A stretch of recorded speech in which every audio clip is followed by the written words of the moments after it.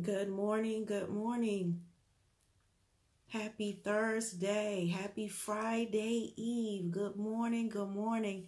Hey there, Heartbeat Eva. How are you this morning? Good morning. Good morning. Hey, Heartbeat Andrea. Heartbeat Tisha. Good morning. Good morning. Good morning. Good morning to everyone.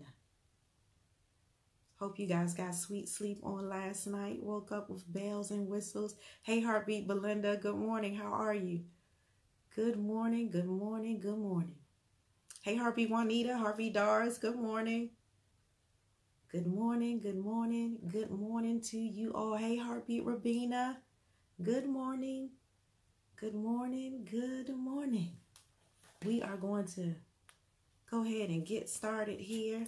I am Regina Banks, your GPS to wholeness. Welcome to the Gathering of Hearts on this morning. And today, your daily dosage is Take the Exit. Take the exit. And so we know that when we are all traveling and we are on an airplane, one of the things that they go over before the plane takes off is they tell you the exit plan, what you're supposed to do. When we stay at a hotel, there's always an exit plan on the back of the door to show you the closest or the nearest stairwell where you need to go if you need to escape quickly. And so even in this life that we live, God has always given us an exit plan. You know, temptation is a part of life, but we've got to know how to escape it. Amen. And so when we look at 1 Corinthians 10:13, the King James Version, I'm going to read it in 3 translations this morning. The King James Version says this. It says, "There hath no temptation taken you, but such as is common to man.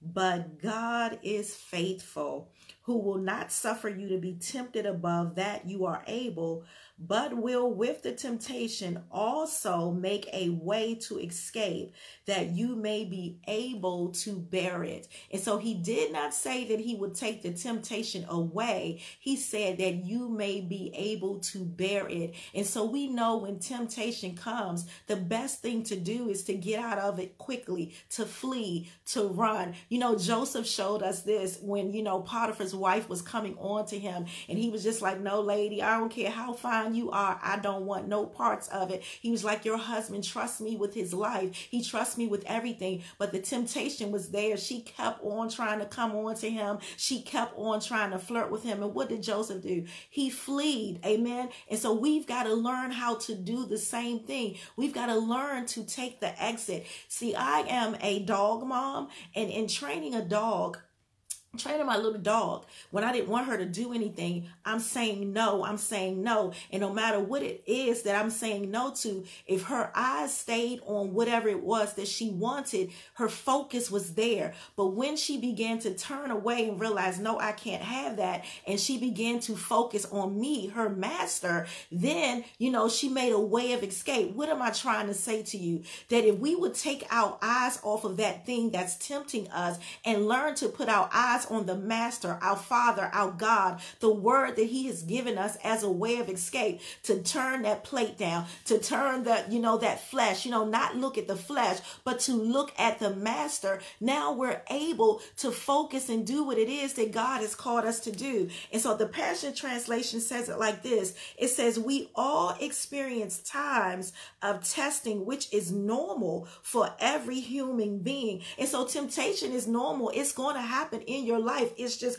one of those things. It says, "But God will be faithful to you," which means God is going to give you an exit plan. You've got to take the exit. God is going to tell you what to do. You've just got to listen. It says, "He will screen and filter the severity, nature, and timing of every test or trial you face so that you can bear it." We can even look at Job's life. Job went through so much, and he was tempted to curse God and die. Remember his wife? Everybody was like, "Why are you still, serving? Why are you still praising this God?" But he made a way of escape for him. He was able to bear all of the things that were coming up against him.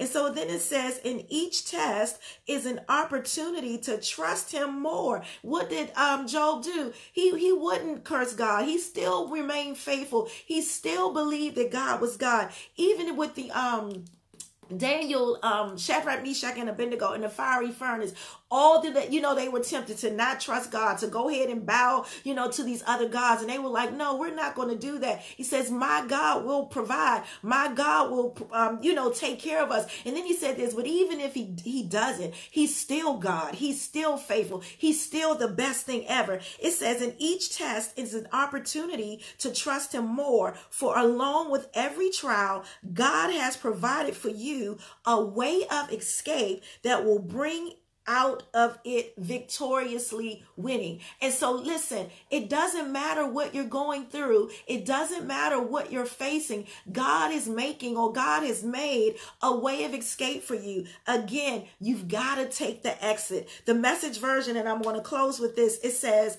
no test or temptation that comes your way is beyond the course of what others have had to face. All you need to remember is that God will never let you down. He'll never forsake you. He'll never leave you. He says, assuredly not, over in Hebrews 13. And I believe it's the Amplified or the Amplified Classic version, where he says, assuredly not, I will not give you up, leave you without aid, leave you without support. And so it says, all you need to remember is that God will never let you down. He'll never let you be pushed past your limit. But again, you've got to take the exit. Then it says this, he'll always be there to help you come through it. And so again, you've got to take your eyes off of what the flesh desires. You've got to take your eyes off of what you want. You've got to take your eyes off of it. But now you've got to put your eyes on the master. Hear what the master is saying, opening up our spiritual eyes, opening up our spiritual ears so that we can see and we can hear the exit plan that God is giving us, and then take it. Again, just like when you travel and you're at the airport, you're on the plane, they're always giving instructions first before the plane takes off, before you get into it. They're always telling you what the exit plan is. And our God is so loving. He's so faithful. He does the same thing. Before you step foot in it, before you allow your flesh to take over, he's always giving you an exit plan. The question is, are you listening? Do you see it? Take the exit plan. Hey, listen, that's your daily dosage for today. I am Regina Banks, your GPS to wholeness. If you have not subscribed to the YouTube channel already, please do so. There you can find all of your dosages in one place. And I promise you, if you overdose on these dosages, no negative side effects. It'll just make you better. Follow me on social media platforms. God Wants Me Whole. Visit the website, godwantsmewhole.org. You know how we do this thing. Come on and say it with me. Say, God wants me whole, and I am getting whole by the minute. Again, I am Regina Banks, your GPS to wholeness. I love you guys a bunch. Go out there and have a speck-wild amazing day. And remember, take the exit. Don't fall into temptation. See you in the morning.